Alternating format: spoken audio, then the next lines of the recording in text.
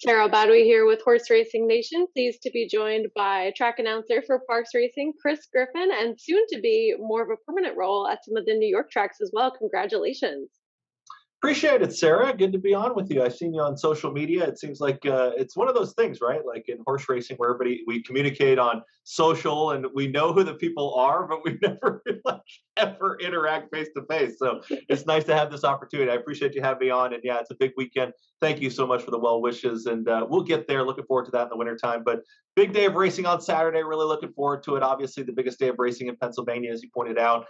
13 races, 10 of them going to be stakes races, 5 graded stakes races, big full fields, a lot of wagering opportunities, some favorites in the card. So, that'll be kind of interesting to see how the card plays out. I know you've got your handicapping hat on, and I might just follow your picks on that day because I actually get very lucky. I don't have to make selections on a big day like this on Saturday because there's so many other things going on. But looking forward to it. Happy to be on, and hopefully all the folks out there get involved in the wagering action on Saturday. And normally you would look at a 13 race card and be like, 13 races, like, oh my, like some of these are really just filler. I don't feel that way about this card. There's a lot of really competitive fields, full fields, really good stakes matchups. I know that there's some favorites that look very reliable, sort of in the middle of the race day, but the actual Pennsylvania Derby itself, this came up as a very tough field, 11 horses. I feel like the 3-year-old male championship division is still a little up for the taking, depending on what happens here and what happens with some of those Breeders' Cup races coming up. How do you see the 3-year-old division overall? And do you think anything is sort of cleared up with this race? Yeah, I don't know. It's a really good question because I think that I've been asked that by a couple of people that are taking a look at the 3-year-old races. We talk about the Parx Pennsylvania Derby. Epicenter seems like he continues to assert himself as he is the one to knock down as far as the 3-year-olds are concerned. Maybe when you take a look at him as being the top of the division, however you feel about him being, the top name that you do bring up, who knows? When you see 11 horses in here with an opportunity at $1 million, 4 Grade 1 winners in the field, I do think that it is an open division. I mean, this is still a 3-year-old division where you could see some of these 3-year-olds continue. A horse like Cyberknife, Cyberknife could put a 3rd Grade 1 win on the card, just on his resume, I should say. Taba's got an opportunity to continue to improve. You've got 4 Grade 1 winners, as I pointed out. So when you get these horses that also could be looking to the Breeders' Cup, right? I mean, we're taking like the Breeders' Cup races, and I know a lot of people are talking about Flightline and some of the big performances that'll be happening that day. But, these are nice setups from a calendar standpoint too, as far as where they're situated for these 3-year-olds to see where they're at. The connections can say, let's go for $1 million.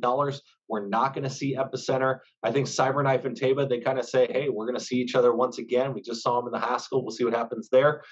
It's a really nice race. It's at 1 mile and 1/8, and those that watch Parx and watch us pretty consistently, plenty of run up. I've talked about this as far as or I should say the run to, not run up, but the run to the first turn when they break out of the gate. So you'll have time to find good position, and I think you'll need it because We the People does look like, I don't want to say lone speed, but man, on a fast main track, he's going to go to the front. He's breaking in between most of what many people would think are the top wagering choices in the race. So it's an exciting race. It's an exciting race to handicap. Look at some of the different scenarios that could play out. There's really not a ton of speed, though. I don't know where people fall, and I don't know where you fall kind of as far as the Parx Pennsylvania Derby, but I look at it and We the People looks like he's the clear horse that's going to be on the lead, and then we'll just see where everybody situates. Taba does seem to get the best trip from a handicapping standpoint. I think he's going to be able to stalk. Tawny Port might go a little bit early, but we'll see how it shakes out. They also have to break out of the gate and get that position, and they got to make all those decisions in split seconds. So it's a nice race and a nice card. And yeah, you talk about some of the races on the undercard as well. No races under $100,000.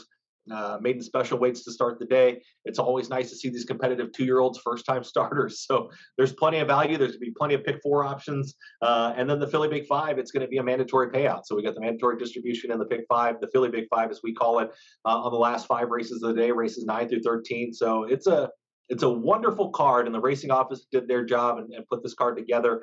And with the help of great folks just like you, Sarah, getting involved in the wagering on Saturday and helping those people on social media follow along, because I'll be honest, I'm probably going to put my phone away for most of the part of the day. It's one of those days where and many track announcers that are out there in the country. I know many of them. We do kind of this. We just go, all right, it's time to put that It's away and just too let's not much. take a look. Let's not take a look at it. So I'm looking forward to it. Jessica Paquette's going to be here, added to our team, and we've got a lot of people trackside. So it's going to be a great day. We're really looking forward to it. I There's just way too much going on, right? As far as the, interacting with people on social, your own Sure, personal wagering, making sure sure. that all your ducks are in a row for the finally big day to be able to call all those races. And I'm sure Mhm. you wear many hats over at Parks, so you'll be able to Sure. handle it with the utmost ease and professionalism, even if I it appreciate might it. not feel that way in your brain at times. But I'm sure it looks that way to many of the rest of us. As a fan, before handicapping the race, is there any horse that you're just really excited to see them in the flesh that you've kind of been following all year? Is there any horse that you're a really big fan of in this race? Wow, that's a good question. I would have to say Secret Oath. I mean, she jumps off the page, right? When you talk about the cotillion, and I think the excitement, it's Dwayne Lucas. And growing up, I'm not too old yet. I'm in my early 40s. Um, but Dwayne Lucas is a name that I grew up with. I mean, this is somebody that I sat and watched many races with my dad and watching uh, the great Colts that he had and winning Kentucky Derbies and the great fillies that he's had over the many years. It's a legendary career. And the fact that he'll be here at Parx, that he's willing to spend time with us, and he's going to be joining us at a press conference in the morning tomorrow. So he's very willing to continue to share his story and share his experience and be a big part of the sport, which he's been for many decades now. So you take a look at his program and the way that he's just his training tree as well, the many trainers that have worked for him, with him. Uh, that's the person. But then we talk about the Philly Secret Oath. I saw her this morning, and yeah, you just get caught up in it. I went back there with my with our TV crew actually to just shoot some footage, and you can even see with them like it's just a different feel. It's a different feel when these grade one horses do arrive. And she's been a horse that we've followed since her 2-year-old campaign because she hasn't shied away from races. She's definitely showed up. She's run against the boys. I mean, running at Oaklawn Park, winning the Kentucky Oaks, 2 good races behind Nest at Saratoga. So they've come here to win. They said that they were targeting this race for some time, so that's nice to hear as well. And we'll see if it does come out that way. We'll see if it does play out on paper that she gets the right trip. Another race where, yeah, she's going to need to get a little bit of a setup, right? We'll see how close she is, but on paper, she does seem like the horse to beat. So she's a deserving morning line favorite in there. But she would probably be the one that I'm really looking forward to seeing. And I saw her in person.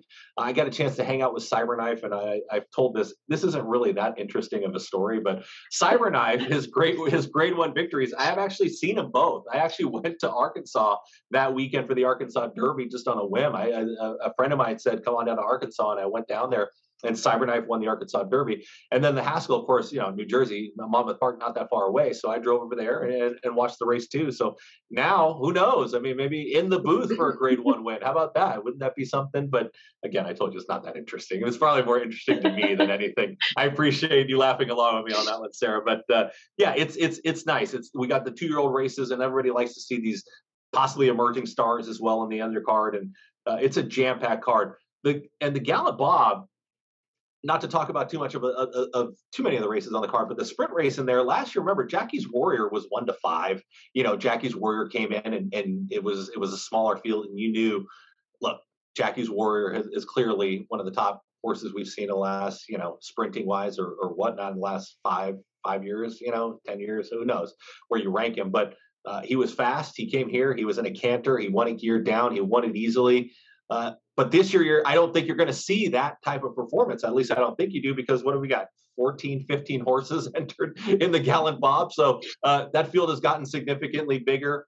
The sprint division is a bit more wide open. So yeah, you point out the favorites. There's some favorites in the middle sections of the card, but they are favorites that I think there's some question marks, right? I don't think there's as many slam dunk favorites as you say, man, I'm just gonna this horse. I don't see. I just talked about the Gallant Ball, running son of a gun, probably one of the favorites in there. How do you get around a horse like that that's been running against some very very good sprinters? So it's a nice card. It's a great handicapping card. It's an opportunity for people to make some money hopefully that day. And I've always felt on big days. Sorry, I'm talking so much. When you get announcers on, Sarah, we just can't stop talking. It's your Um, job. I guess, right? Some people would rather I zip it sometimes. But early on in the card, I think on big days especially, I think if you see some long shots, you see some of the prices.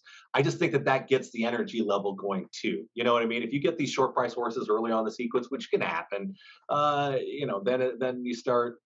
That's why you put your phone away, because then it's like, it's going to be chalky and it's going to be this, it's going to be that. So we'll see how it plays out. The horses will perform on the track. It's big full fields, and hopefully, like I said, people get involved. And they definitely will. I mean, I think there's a lot of buzz about this card, and people are certainly looking forward to it. At least that's definitely the vibe on social media. Um, is Secret Oath going to be your pick for the cotillion? I have to ask, since you brought her up. I really don't get too much into selections on days like this, Sarah. So I'm going to be one of those guys Okay. that's kind of like, well, maybe him. How I will say this: there's three horses down to the inside that I think a lot of people are going to take a look at. Right, Green Up won the prep here. She won the local prep in the Catherine Sophia. Visually, she was as impressive as I think you can be. If you go back and watch the race, and she ran by a very nice filly in Interstate Daydream, who's not going to return here in the cotillion. But that was a big number. She hasn't lost since she's been with trainer Todd Pletcher. Arad Ortiz Jr. got to know her last time out. They win at the mile and 70 yards, in a pretty strong time. And she looked like a filly that had more left to do. I think she's going to get the jump on Secret Oath. As I said, and I will continue to say, there's no gray area right now with Secret Oath. People are all in, or they're against. They're just not. Mhm. It is. I haven't seen somebody say, well, maybe we put her in exotics and we do this, that, and the other. They may very well do that, but I just haven't seen that. There's just those horses. Sometimes people say, well, yeah, I think this is a horse that can run, and I think she'll run her race, but is it going to be good enough? This, that, or the other. Adair Manor, Bob Baffert, he knows how to win big races, bottom line. So, he's going to be sending out Taba, of course, in the boys race, but Adair Manor, she's visually just an amazing horse to take a look at. When you see her on the track, 3-year-old filly by Uncle Mo, she looks great. She ran second last time behind Interstate Daydream and the Black Eyed Susan. There's been some time off, obviously, a layoff, but the fact that the connections say off of that layoff, we're going to come back in a grade one, $1 million race, that speaks volumes. And the bettors and the morning line agrees with it because she's 7-2. Goddess of Fire has only won once in her career. It seems like she's been another one that's been a lot of people's pick. You get John Velasquez, you get Todd Pletcher, connections that know what to do in grade one races. She finished third behind Secret Oath. She's only 2 lengths off of her. So if you're against Secret Oath, maybe you say Goddess of Fire is your pick. You're definitely going to get a higher price on Goddess of Fire on Saturday afternoon. Again, I think the only thing I was just wondering, she's only won once in a career, and so I wasn't really quite sure what to take from that. The 4 seconds, the 2/3. She's running against some really good fields. She's been in grade one. She's been in grade twos behind some nice horses. But is she taking that next step? Red Oak Stable could have a big afternoon. They've got Mind Control in the Parx Dirt Mile earlier on. So that could be a big day for Red Oak Stable and Todd Pletcher and those connections. But if I was going to talk about a horse that I think that can really give Secret Oath her run, I think it's Green Up. I think if she gets the right trip down to the inside, I think she's got a tactical advantage. And just the way that she finished was really impressive. And this will be her third start off of a layoff. This is a big step up. She's running 2 stakes races where, black type stakes races when you're talking about the Boiling Springs and the Catherine Sophia, but to step up into grade one, the cotillion, we'll find out. And that's why they'll run the races, right? I mean, that's why they do it. So we'll see how it does shake out. But I think the fans will be on board Secret Oath, and we'll see if she goes off favorite and how heavy of a favorite that'll be. Yeah, I think certainly the name recognition and the Kentucky Oaks winner, she's going to take a ton of money at the window. Very deserving favorite, and she has like that eye-catching closing kick from the outside that she makes that move, and it's very exciting to see her start to get motoring along. I have the same concerns as you do as far as Goddess of Fire goes. I mean, only having the one win to her credit, and that being that maiden race, of course, and then competing against extremely tough company, but also at the same time you want to see them win a little bit more. I'm very interested in Green Up. This is a horse that I've talked about a little bit with some other people when discussing the races that are going to be on Saturday. I think that this is just a horse that is improving at the right time, as you said, really kind of showing that she's ready to take that step forward against tougher competition. And I think that you will get a fair enough price to see what she can do against fillies of this caliber. Speaking of horses that I have some concerns with that just don't really win, in the Pennsylvania Derby, I've been a huge Zandon fan for a very long time. he doesn't win. He's won 2 times in his career. Again, facing the toughest of company, dancing all the dances, being right there with horses like Epicenter that you could argue are currently leading the 3-year-old division. But a 5 to 1 on as the third choice is a horse that's only won twice, and he's always right there. But I wonder if he either has just been facing tougher, or maybe he has a little bit of hang in him. I ended up going with Cyberknife as my top pick, a horse that you already mentioned is getting to see for those Grade 1 wins. Maybe you're a little bit of a lucky charm of sorts. This is going to be the time when you get to call some of those No wins. We'll pressure. No see. Yeah, pressure. no big deal. We'll have money on this horse. It's all up to you, Chris. It's no big deal. Did you see any sort of price horse in the field that you really think is going to be able to round out those exotics for a little bit more value in the race? Are you a little Sure. chalkier? Where are you going in here? Sure. Yeah, they call me Chalk Griffin sometimes around here. But Zandon with the type of trip at a mile and an eighth, this is his game. I mean, he's been this distance 4 times, 1 win, 2 seconds, and a third, right? So he's never been out of the trifecta in those 3 starts. Joel Rosario is going to ride him now. He rode him on the debut for the victory, so he knows the horse from back in October as a 2-year-old, but now as a 3-year-old, what kind of trip does he get? We talked about the speed scenario a little bit. Is he a little pace compromised? We'll find out. He's got that inside draw. As far as his wins, winning those big races, he's still earned over $1.2 million. So the connections will definitely take it. As far as is he going to take that next step forward? He's only a length and a half behind Epicenter. So I think this also comes down to how big of an Epicenter fan you are. If you're a big Epicenter fan, then I think that you're going to be a Zandon fan, right? Because how can you shy away from a horse that's not that far off of him if you feel like he's the top horse in the division? Skippy Longstocking and White Abarrio. White Abarrio gets a tough trip. I've seen a lot of people kind of pointing out that he's going to get a tough trip from the outside draw. Luis Saez, he'll know what to do from the break. And as I said, you do have some time to make that decision. I mean, it's a mile and an eighth, but you're going to come down that stretch and you're going to have a little bit of time to negotiate where you need to be as far as in the race. Like I said, Teba, I think gets the right trip. I think the favorites probably hold the key. Simplification got here basically 2 weeks early. Antonio Sano wanted to be here and let him get a feel for the track. He worked over the racetrack too. So people like to pay attention to those things as far as arriving here, getting settled in, making sure they have an opportunity to get that work. Paco Lopez at 10-1, Skippy Longstocking also sitting at 10-1. I guess those are probably the 2 horses that I would say you could look at from a price standpoint. There's some big long shots, some of the local horses that you say, can they find their way into the trifecta somehow? It looks like the main contenders are to the inside or to the middle of the field. When Cyberknife, We the People, Tawny Port, and Teva are right next to each other, it just lends to a scenario where it seems like maybe one of the winners comes from one of those post positions. If we're talking about a price play and one to stick around, it is We the People, though, because we've been talking about the pace scenario. I think he's going to become one of those horses that people start to really take a second glance at. His 10-leg victory came in a mile and eighth. I know it was in the Peter Pan. It was at Belmont, so a different type of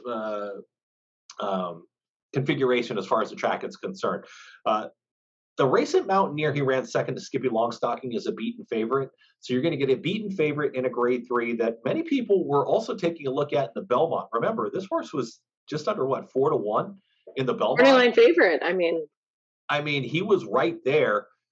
And now all of a sudden we're going to jump off board off of a second place finish over a sloppy main track at Mountaineer at 12-1 in the morning line with Flavien Prat when there isn't a ton of speed. Whether he can stick around, whether somebody's going to push him and say, all right, we're going to take it right to We the People, and there's no way he's going to be alone on the lead. He's going to be able to run around there and get a 47, something like that type half mile. We'll see. It's going to be a little bit cooler on Saturday as far as the weather projections.